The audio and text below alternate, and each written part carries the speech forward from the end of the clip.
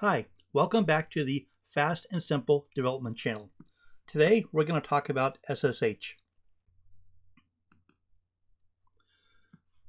We opened up a terminal window, and in this terminal window, I'm on a Mac, I can simply run the SSH command.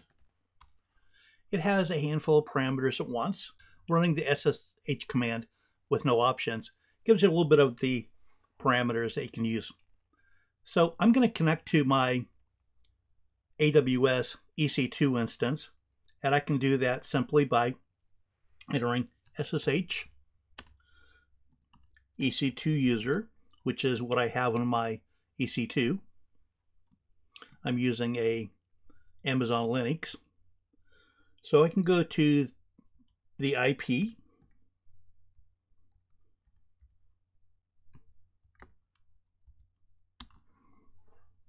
and this will log me into the machine. It's that simple. Now that I'm logged in, I can do the normal commands. I can do a PS to find out all the processes going on.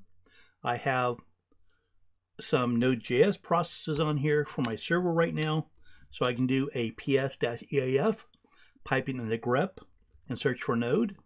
And this tells me all the node servers running. And I have a server running for Thomas J Consulting.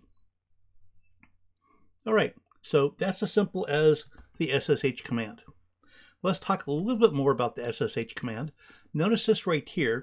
A lot of times you'll have what's called a PEM file that is downloaded from the server. And in fact, I have that from the Amazon. And normally I would need to add my PEM file, which I've installed it here at tjay.pem. Sorry, TJC for Thomas J Consulting PEM. And I can actually pass that in, and that will use that PEM file to open it. Let me exit back out of here. Now you notice originally I did not enter that PEM file. Alternately, if you don't want to enter the PEM file each way, you can actually use a command called ssh-add, and then you can specify the PEM file, and that will add the identity in there. So I have that set up on my Mac to do every time I start up. So now whenever I want to run the SSH command, I do not have to add the -i. I can just specify the user and jump right into that. So it saves me a little bit of time. In addition to setting that command up and startup, I actually have some scripts, and one of the scripts I call yak for no particular reason. So I have a bin directory for my user, which I sourced into the profile, and I can actually see what the yak command looks like. And in this case, my yak command simply runs the SSH add to the TJC PEM.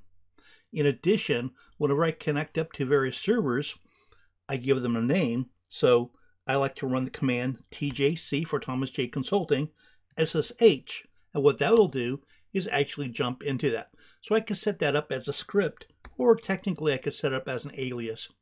I have it set up as a script, that way I can copy it from machine to machine quickly. So let's see what that actually looks like as well.